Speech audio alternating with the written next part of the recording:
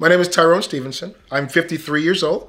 I've been married for 29 years, and I'm the pastor of Hope City Church. And I'm Terrie Stevenson, and I'm 54 years old. And I've been married to this handsome man for 29 years. And I'm the First Lady of Hope City Church. There's been so many defining moments in pastoring that's worked to increase my faith. One that sticks out to me is our church was renovating, had been renovating for, at that point, 15 years. Just little things at a time, small pieces at a time. And it was now time to do the outside of the building, which looked horrible. The outside of our building looked terrible. We've been renovating the inside because that's where people come. So the outside didn't look well at all. And it was time now, we could not let it go any further. It was becoming dangerous, bricks falling, that kind of thing. So it was now time to do the work. And one Sunday morning, I'm preaching and I'm talking about faith, and I'm talking about the fact that something God wants us to do, and we need to renovate the outside of our building so that it is appealing, it is safe. And so the people responded because folks were ready to renovate because the building didn't look like, it didn't represent the quality of our ministry. And in that moment I said, and we're gonna do it debt-free. And the church erupted and people started worshiping God. And I literally said out loud, did I say that out loud? That moment where I stepped in front of the people and said this huge endeavor where we, at that time, the architect said would cost $210,000. We said we'd do it debt-free. It actually wound up costing closer to $400,000. And the fact that we did it debt-free was a place that sticks out for me in remembering a time when my faith really took a great leap in these 20 years. Well, if he declared it, I just have to agree with it. Sometimes I think it's over the top. A lot of times I think it's over the top. But that's what faith is. Faith is over the top. If it's something that we can accomplish ourselves, then it's really not faith. That's right. It's not faith. But if he says something to do something debt-free when you have $1,000 in the bank, that's over the top faith. And so I just really go with whatever he says God is saying to him. Because guess what? If it works, it works. If it doesn't, then we just keep on trying. We just keep on going. Faith is just is a mindset of continuation, of not stopping and not believing in what you have not yet seen. So I just continue to support him in things that he's not yet seen. What has leading Hope City Church taught me about my faith over the last 20 years? It's taught me that faith is something that grows, it develops. It's not this static thing that you've got it, and that's it. That it's something that grows, it develops. That God gives us portions of what he wants us to do in proportion to the faith we have. And once we're able to take that portion, it's in the doing of what he said, in the obedience, that our faith actually grows. And so I think it's taught me that without an assignment to my faith, there'll be no growth. And I think that's the biggest thing for me. That whenever God gives me an assignment, I know there's going to be faith building in that. An example would be when the Lord spoke to us about going to a multiple location. And I was completely against it. So at our facility in East New York, we were already doing 3 services. It was wearing me out. And so we needed to find a way that would be a strategy for growing the church. And when the Lord said to do it in another location, I was like, no, that's too much. And then we had a sewage flood in the basement of our East New York location, where we could not be in the building for like 3 months. So that caused me to, without any doubt, move outside of the building And the place that we landed became our second location, which was in Spring Creek, not too far from where our church is. And then when we came back to East New York, we kept that location. So then that made us one church in two locations. I would have never made that move on my own, just stepping out. It was this process, these steps that God took me through. And once we got on the other side of it, we could all see that, man, it was God knowing that this sewage issue was going to happen. And the fact that we had already started making moves made it so that we didn't have any break in continuity. We went from one having the flood, and then the next Sunday we were in the new location having service. No break in continuity. And that's what faith is. It's just stepping out. What has leadership taught me with my regarding my faith is to step out on it. Leadership is doing some things you've never done before, seeing how it works. Things that work, continue to build on those. Yeah.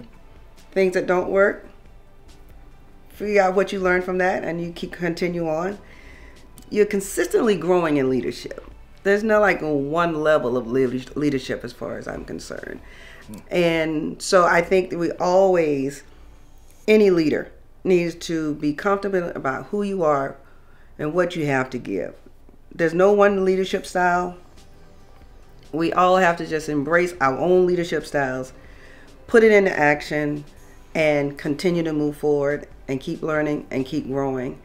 And I always encourage anybody, if you're in leadership, don't be afraid to lead. That's a good one. Don't be afraid to lead.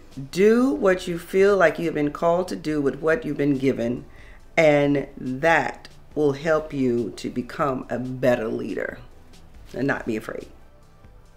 I feel God is calling me to take my leadership to another level when He called me to minister to the women at Hope City Church. We have a ministry called Syana, S-Y-A-N-A, that stands for Sister, You Are Not Alone. I had never led that many people before. I had never led women before. So it was all new to me. And because God told me when I first came on as First Lady of Hope City Church, is to love the people. And I said, God, this is all I know to do, is to love the people. And so I took my assignment of loving the people to loving the women specifically, and helping them in areas and growing them, helping them to build a relationship with Christ for themselves. So I had to have a relationship with Christ myself. A leader must always be the first partaker in whatever you're leading in. And so that's what I've done. I've embraced that I'm a leader for women, and it has grown.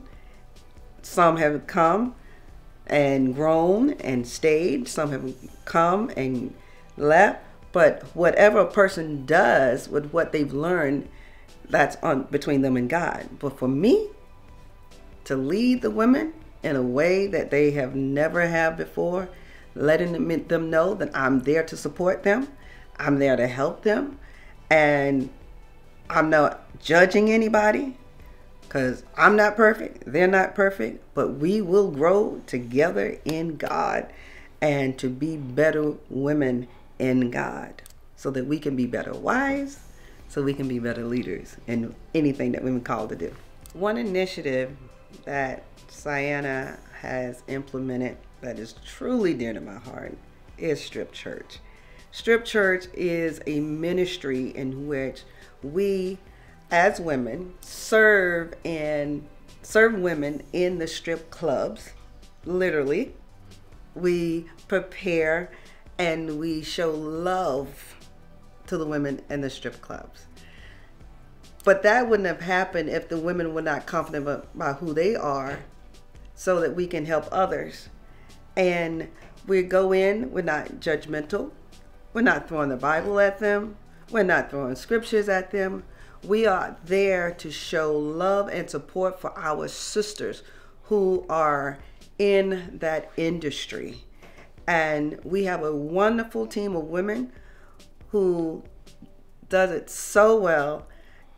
And it's amazing to be able, not only do we go in there, but we've received the women actually receive us in the strip clubs. And I know that's a lot of people like, how do you get in there? You know, even my husband's like, you actually going to the strip clubs? I'm like, yes, because we're taught how to communicate with the bouncers and the den mothers and the managers of the strip clubs. And we go in there and they may be doing a lap dance. They may be in the back changing their clothes or what. And we go in there and we give them these items that they can use. We give them a Jesus Love strip of Bibles. And God just moves. He moves in our efforts. And that, again, is what leadership and faith is. Leading them into a world that they've never been before. And having the faith to believe that who we are touching, that their lives will be touched. And that they will be an ambassador, that they would become saved, that they will get to know Jesus Christ for themselves and change their own lives. One of the ministry's endeavors that I was completely against was when my wife came to me about strip church. And I'm asking, like, strip church, explain that to me. And so she's telling me, we're going to go to the strip clubs. I'm like, whoa, hold up. Who's going to the strip clubs? And she's explaining to me the women that go in the strip clubs. And I'm like, you mean strip clubs like where they dance? Strip clubs. She said, yeah. I said, and here's what I said to her. I said, sweetheart, what would that look like for the church van or bus to pull up to a strip club? We pull up to a strip club and in the van says Hope City Church. And it didn't dawn on me that where else should the church be? And so I was against it. And I said to her, I don't know if we're gonna do that. Let me think about it. Let me pray about it. I don't know. And I prayed about it. I said, Lord, is this something you want us to do? Like, I mean, how do you want us to handle this? And here's how God answered me. I'll never forget it. He said to me, if one of your daughters had run away and found herself in this industry, if your daughter was caught up into this lifestyle, wouldn't it be something for a church to come into the strip club and just simply tell her that I love her? That might be the message she needs to call you and come home. That's somebody's daughter. And when I finished that prayer, from that day to this, there is nothing they can ask for financially that they don't get to do that ministry. So yeah, that's another place where God grows your faith by following him. So that would be one of those places for sure that I was completely against, and now I'm their biggest supporter. If I can use one word over these last 20 years, for me it would be yes. And I would say yes, Lord, but yes. Because when I made the decision that we were moving to, agreed with the decision to move to New York, I didn't want to come. I did not want to come. I didn't. But when I said yes, it was my anchor. No matter what we're going through and whatever, even in the future, my answer is yes, and that's what I've had to stand on. So I would put it all in one word for me as yes, because that's what's keeping me, my commitment, that's what's keeping me connected and continuing to grow in God is my yes. The growth of hope as a concept in our church over these 20 years has been enormous. I'm now in a reflective mode because we're preparing to celebrate our 20th anniversary. And so I found a journal entry that I'd written shortly after the installation. And it was me writing in a very trepidatious way, how would our church receive me putting forth our very first budget of $62,000. The whole year, the budget would be $62,000.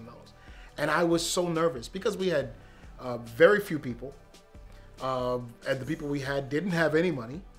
And so I had been teaching the first 16 weeks, I taught on finance through management. So I taught it on Tuesday night Bible study, and then I preached one of the concepts on that Sunday, and did it for 16 weeks. And so now I'm going to put forth our very first budget. And I remember reading what I wrote 20 years ago about how nervous I was. How will we even raise this? Where's this money going to come from? And right now, where we are in time with this video, we are preparing for our business meeting, our vision meeting, where we lay out to our church, the new budget for this year. And I'm looking back at how would we ask the church to raise a budget of $62,000 when today the budget I'll present to our church in a few weeks is over $1 million. In East New York. It's nothing but God's grace to even be having this conversation. With everything that's happened in 20 years, and not to mention probably one of the most difficult times since the pandemic, where churches have completely failed. Our church has put forth higher and higher budgets since then. So, man, that for me that's a place where I see hope as the concept growing enormously. From 62,000, oh my God, how are we gonna do it, to standing before our people in a few weeks and putting up $1 million budget and not even blinking. Yeah, that would be it for me. Reflecting on that first service, the installation service, February 1st, 2003, the church was packed. I mean, no seats, no standing room. Pastor Jenkins, our father and in the ministry from First Baptist Church of Glen Arden in Maryland, they came with buses and just packed the place out. He preached the initial service for me. And then he and his wife laid hands on First Lady and I to commission us in this new work. So that's very symbolic to show that he was covering us as we led this church. And so having served at First Baptist for so many years at that point, it was a lot of people that I knew and people that I've led to Jesus who were now part of First Baptist, people that we invited to First Baptist who were now in leadership, who came up and helped us celebrate that particular day. Our children were young. Our oldest daughter was 6, and Hannah, our youngest daughter, was 3.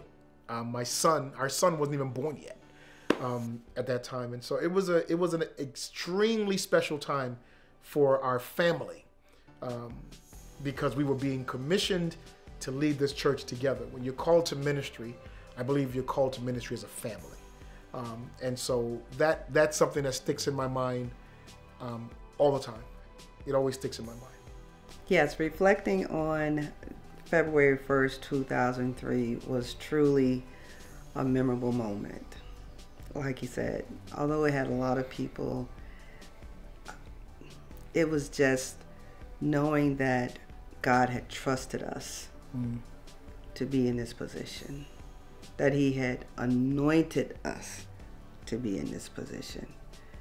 I never forget, and I see the image in my mind when my husband and I kneeled before Pastor Jenkins and his wife, and they took a moment and they prayed over us. Pastor Jenkins put his hand on my husband's head, and First Lady Trina put her hand on my head, and they pronounced a blessing upon us. Yeah. And I think about that all the time, because if you know Pastor Jenkins and First Lady Trina Jenkins, they're so unique. Their gift is so unique. And to be able to even just think or know that just a portion of their anointing that God has given them is on us. And I see it after these 20 years. I see the compassion that they've had. I see the commitment that they had.